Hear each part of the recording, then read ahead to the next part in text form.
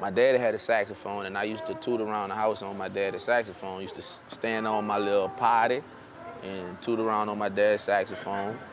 And one day he played me a Louis Armstrong record. And I don't remember this story. This is the story my daddy told me. And he said, I was 5 years old, and I said, Daddy, whatever he playing, I want to play that. And it's been history ever since then, you know. I mean, it's the culture. It's the culture of the city. It means so much because you've been a part of something that's been going on forever.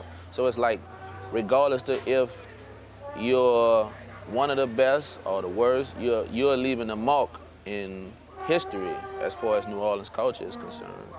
The people that introduced me to it and taught me so much about it, like Tuba Fats, Leroy Jones, Kermit Ruffins.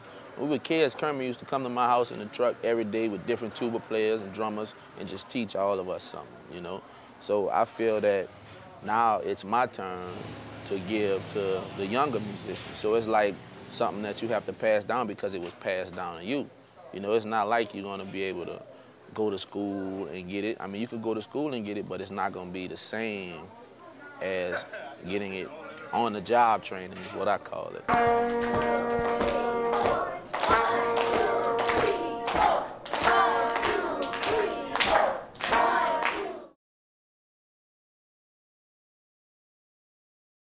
Is it tougher to be a jazz musician in New Orleans now than it was 3 years ago? Yes. Yes, it is tougher. Why is it It's a bunch of reasons. The police, you know, they making it hard. I say that the whole political system is making it hard. You know, I mean, everybody's not a suit and tie jazz musician. You know, some people like to be comfortable in t-shirts and jeans and play their music, but all of it's still a part of the New Orleans culture. And you know, the political system is making it hard because they trying to put so many taxes on it and making it hard for you to get permits, and permits a few thousand. The police making it hard because they giving you so much trouble, you know. Brass bands is a big part of the music scene in New Orleans. And the second line's been going on forever. I'm talking about forever. Now they're shutting down things that they usually didn't shut down, like a funeral for another musician. You know, like, the usual thing is the day that that person dies, you play every day up until that person's funeral. And if the police never stopped you. I mean, that's just something that was a given. But now they making you get permits and all this and send you through all kinds of hassles.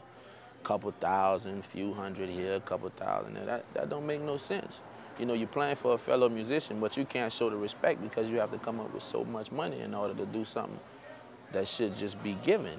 And I mean, it's just a whole lot of different things. Katrina, the whole hurricane situation, that makes it hard because a lot of places where we were able to do all of this, you know, still kind of messed up. But other than that, I mean, we're gonna keep on pushing.